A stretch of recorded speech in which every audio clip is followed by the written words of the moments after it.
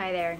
As a psychologist, we are often helping people to move towards their goals. And one of the most painful parts of helping someone is when you can see the progress that they're making, but they can't. And so if you're working on a goal, I just wanted you to see that this is usually how the progress will go.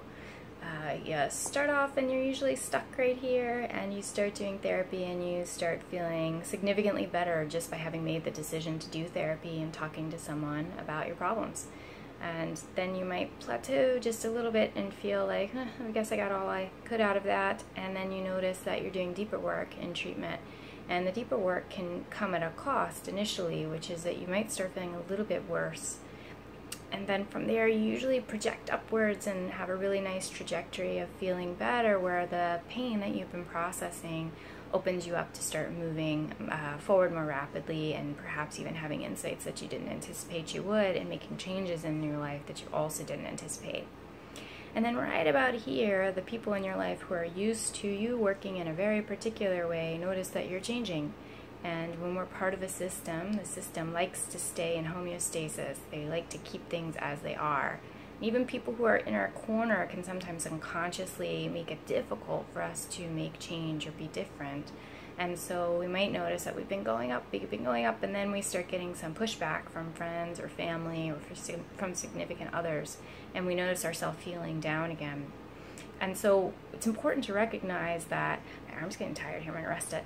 And it's important to recognize that just because we're feeling bad doesn't mean we're doing badly. Sometimes the cost of getting better is to feel bad. It's not always the way, but it is sometimes the way. And so we have to keep a different marker of success when it comes to therapy, and that is, are we slowly getting closer to our goals? And if we sometimes have a little bit of a setback, we can imagine that when you're practicing a new skill, you are sometimes going to not do the best job at it. But it's the practice that's helping you to get better, as opposed to just having a demonstrably better attempt at the thing each time. Sometimes it's going to go well, and sometimes it's not going to go well, and it's going to take lots of practice for you to get to a place where you can consistently be doing better in whatever behaviors it is that you're wanting to change.